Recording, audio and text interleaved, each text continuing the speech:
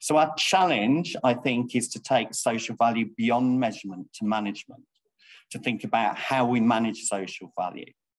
To move social value to a verb, to do social value, we should be thinking about how we create. Yes, to move social value to being an adjective as a driver of business transformation.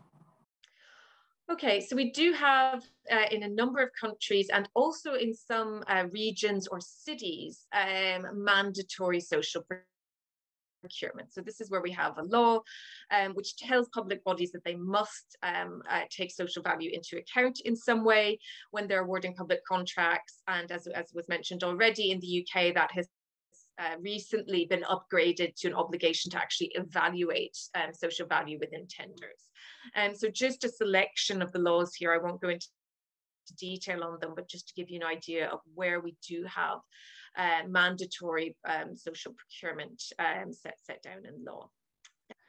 Most importantly, are we engaging with stakeholders? We're really, really bad at this in general, yeah? Really, really bad at going to the people who actually understand the issue, who are living with poverty or disability or whatever their quality of life challenge is. They need to be in the room when we're making decisions about how we act.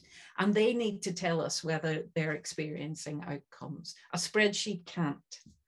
We need to think about how we're measuring those outcomes. Are we gathering a good mix of quantitative and qualitative data? Do we have enough precision for the decision? It's one of our mantras at Social Value UK. You don't need all the data in the world. You could get lost again down data rabbit holes. Have you got enough information from the people most impacted to make the best decision you can make today?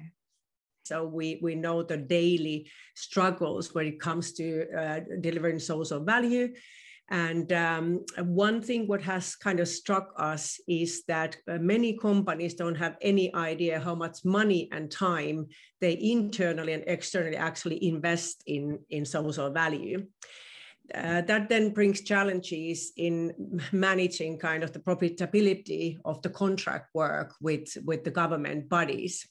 I wish to now brought up the 4 pillars that kind of then create this social value delivery scene for the companies.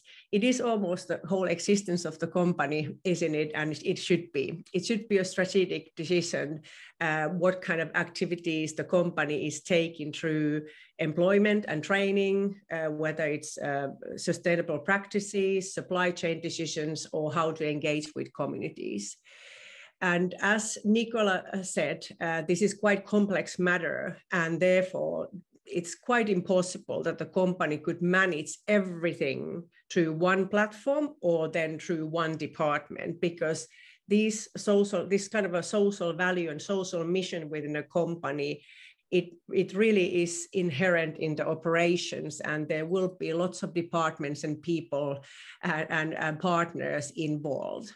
Therefore, in order to make this somehow understandable and controllable, that there should be a strategic decision made that what kind of challenges and contributions and what kind of value the company is dedicated to deliver through each pillar.